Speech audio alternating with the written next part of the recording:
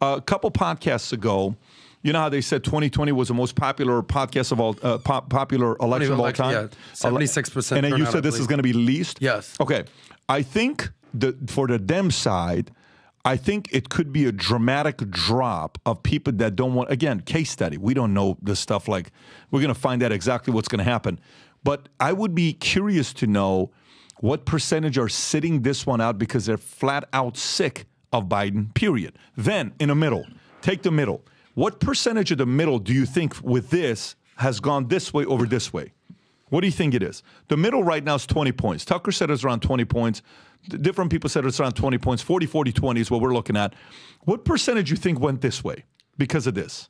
Out of the 20, okay, what percentage you think went this way? I think so. These are the middle. Yes. These are the independent people that are just in the. I Yes. think if they have a brain and they're not just tired and anti, I think I'll say right down the middle are going, you know what, this is ridiculous. They're going to vote Trump. And I think the other 10% is going the other way. 2020 was what? Trump got 75 million and Biden got what? 81 million? Is 81 that the million number? votes. Yeah. Okay, so that's what? 156, right? Yep. 156 million total votes. 20% of that, let's just say, is what?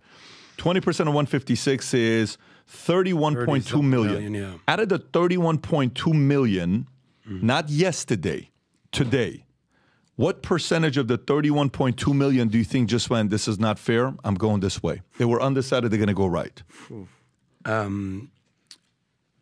Maybe 10%. Wow. Yeah. So then that's an even swap right there. Okay. So 10% of the 31.2 is 3.1 million. Okay. You said 4% of the 75 million is 3 million. So this becomes a wash. So then it's an even match to see who's going to win. It's off to the races to see what, if that's what the average person that's watching speculating on, that's what they will look at. Rob, what's this here that you have? What did you want to show? I found this clip. This is from 1981. Yep. And I wanted to play this as to Vinny's point. If you listen back to Donald Trump in the 80s, he's being asked, why would you ever consider running for president? Yep. And it's very telling, his response. And this is 81. 1981. He's 34 years old. 43 years ago. Okay. Why wouldn't someone like yourself run for political office? You have all the money that you possibly need. You've accomplished a great deal, even though you are only 34. Boss. I know there's a lot of things He looks that like you Barron right possibly here. can do in the years ahead. Why wouldn't you dedicate yourself to public service? Because I think it's a very mean life. I would love and I would dedicate my life to this country, but I see it as being a mean life, and I also see it as somebody with strong views and somebody with the kind of views that are maybe a little bit unpopular, which may be right, but may be unpopular, wouldn't necessarily have a chance of getting elected against somebody with no great brain but a big smile. Wow. And that's a sad commentary on the political process.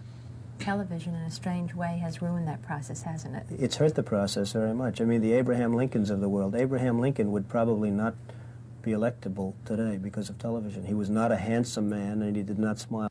Well, Joe Biden's a smiler. Notice how stoic he used to be. I mean, now he's a little bit more ramped up, obviously, but he was just cool, calm, and collected back there. Pat, can I ask you a question, though? As a fellow veteran, as an immigrant whose family, and they came, like, you seen this, because Umberto in the back, I walked in there, he looked like he was about to have a heart attack, because he came to this country, and he's like, what the hell are you guys doing? What does that do to you? Like, honestly, because I know you came from a meeting, you came in here. I'm furious. Yeah, well, no, I trust God. I trust that, you know, what these founding fathers built, they built a great system. I think the Supreme Court, the same way they got involved for Colorado, and it was a done deal. I wonder if Supreme Court's going to get involved with this and say you guys are out of your minds with what you're doing. There's way too many things with the system that I trust that's been built. Do not confuse with my lack of trust and support for what the DOJ, the FBI, any of that stuff is done. I don't know why I am extremely confident in the people, enough of them realizing what the hell is going on. I don't know why, to me, I'm coming from a different place where I'm sitting there. This guy 4 years ago, you know, when the name Trump would come up, he had bought into for a lot of the Russia collusion stuff. And now he's at a place. And how many people you think are like him? I think a lot of people. I think there's a lot of people in America that are in a position right now. They love America. They maybe not even like Trump, but they're sitting there saying, I can't believe what's going on with this. Now, here's what I will say to you. I think what the left is going to do is the following. Okay, let's go through dates, calendar, okay? You got June 27th is what? Debate. Yep. During June 27th, how many times you think Biden is going to use the word convicted felon? What do you think the number will be? Oh, my God. That's it. How many times do you think? Okay, and how long is the debate? An hour? It's a 2 hour debate. 2 hour How many times do you debate, think he's I'm going to gonna use to say- say I'll tell you. over under? 100 times. Well, I'll tell you. 20? Once a minute for each minute he's speaking. Okay, Once a minute for each. So if he speaks That's 60 for times. 45 minutes, moderators asking Yeah, the yeah. question sometimes, let's just say 45 minutes, take the commercial out. So you think he's going to say it 45 times? Correct. Okay. Adam, how many times do you think he's going to say it? Yeah, right. I mean, he's Okay. going to nonstop. All right, so he's going to be promoting that. So watch this. June 27th is the debate. July 11th is the hearing. That's 4 days before the RNC. When is the RNC, Rob? Sentencing. Oh, the sentencing hearing. Yeah. The sentencing here is July 11th. The RNC, if I'm not mistaken, is July 15th. Okay, there you go, 15th through 18th, which he's probably going to be speaking at the end or whatever the Friday or the Wednesday it is. Okay, so they're trying to create a setting of going into this. I actually think the sequencing doesn't favor Dems because I think the debate's going to piss off even more, where it's going to create a lot of momentum at the RNC, where the fire at the RNC is going to be ridiculous of people wanting to be there because it's right after the debate. It's right after the sentencing then comes. So now, on the sentencing side. When's DNC? Let's put the DNC. in that DNC is calendar. August. I think DNC is August 13th or something like that. But let me tell you where I'm going with this, Tom. Sentencing is August 19th. Okay, DNC is August 19th through the 12th. Let me tell you what's the one part that's kind of weird. I don't know how dark these guys are going to get. Would they, if the sentencing is what?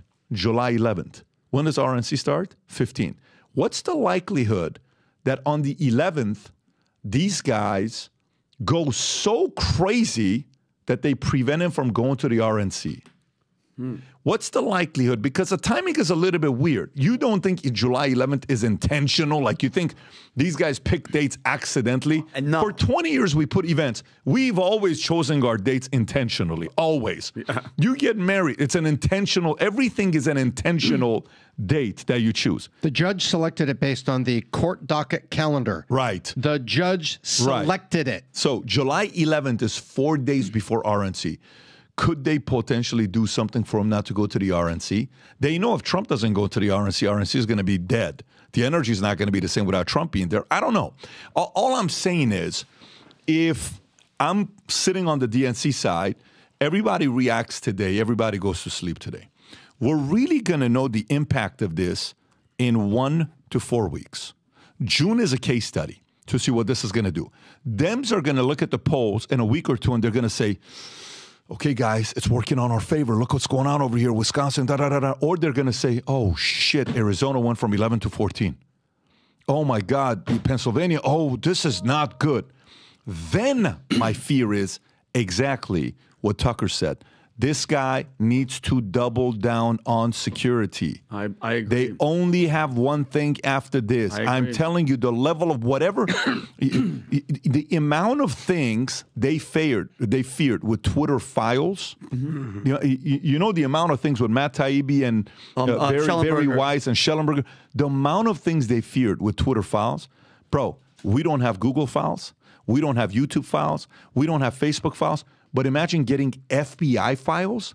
Imagine he puts in somebody that gets the CIA files. Imagine he puts all the imagine he gets the, where you find out Mayorkas, what email exchanges had. If he puts the border security, Mayorkas, we get those files. It's over. What is that going to look like? God. Is that the banana? Are we? That's the. I am so at a point. I'm convinced that they're frightened of the American people finding out how nasty and dirty and who's been involved. If there's one thing that's kind of weird, notice, I think Obama has been low-key a lot. Why? He's been low-key a lot. I don't know why. Been in a lot of pictures. He's been in a lot of places. He was in England for the. But he came and left. It wasn't like he came. Yeah, he was quick. He was quick. But he's been very low-key. you know, you got to watch what he's going to be doing because, you know, Clintons don't carry weight when it comes down to campaigning. I'm watching a lot of different things, but I'm sitting there. I guarantee they're sitting there saying, let's see what kind of reaction the market's going to have to. Polls are, how soon are we going to get some polls to this? How soon you think we get some polls to see what's going to happen? This weekend, no doubt. Okay, so next week, we're going to see America's reaction to this. It'll take 1 week. All the good polls need about 600 registered voters. They're going to wait for the cooling out period over the weekend, and they're going to see what people think about it like Monday, Tuesday, Wednesday. I look for snap polls to be early but flawed. But a week from now, there's probably going to be more. I want to see somebody run a battleground state poll and bring it out next Friday and take it Tuesday, Thursday. And I'm not speaking my speculation. I'm speaking polling methodology that I've read. And yeah, and you mentioned, sorry, Adam, because I know you want to say something. And I want people to understand, when you say that, you're not just being facetious, you're just throwing it out there. When you're talking about the real, they cannot let this man win because he's going to do exactly that. So that stopping him, like actually trying to get rid of him, let's not pretend like JFK, nobody in the government or CIA, they're still trying to protect those documents. But I'm telling you guys right now, PBD, if something happens, Adam, God forbid, a plane crashes or something happens and Donald Trump does perish, that Civil War, that movie that we saw and all that shit that they're trying to get us to, PBD, that's what's going to happen because that's going to be the spark that lights this whole bitch ablaze because that's the only way they could stop this guy because the way that we're seeing it, he's winning. This is just embarrassing. So if you like this clip and you want to watch another one, click right here. And if you want to watch the entire podcast, click right here.